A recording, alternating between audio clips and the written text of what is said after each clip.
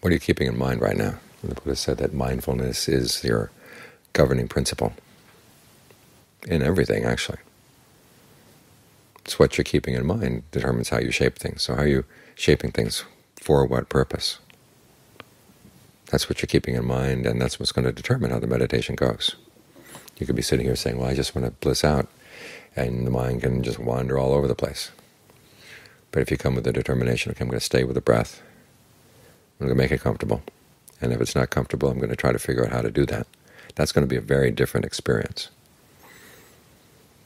So each time when you begin to meditate, ask yourself, what am I going to hold in mind while I meditate? It's not just a matter of being open to the present moment. When the Buddha talks about being clear about what's happening in the present moment, being right there in the present moment, it's always in the context of, okay, you've got things you've got to do in the present moment, and if you don't do them now, you don't know if you're ever going to get them done, because death could come at any time. That's something else you might want to keep in mind, that you've got this amount of time, so use it well. Don't let it go to waste, because wasted time can't be brought back. You can't go back and say, well, let's rerun this and then go through it again the next time, do it a lot more skillfully.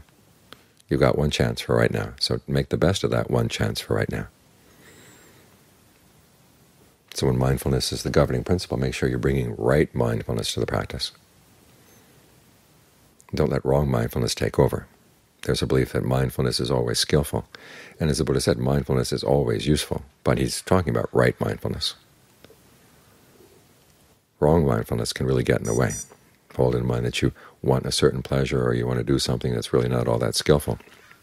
And if you keep that in mind, it turns into wrong mindfulness, wrong concentration, and you never get the results that you really want. If you really want a true happiness, okay, you've got to keep it right mindfulness in mind.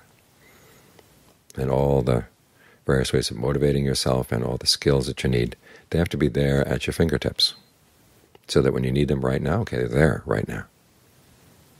And you find it's easier the quieter the mind gets. So all these things go together, right mindfulness, right effort, right concentration. That's why the Buddha put them all together as one main section of the path, because they all need one another, and they all need to be right.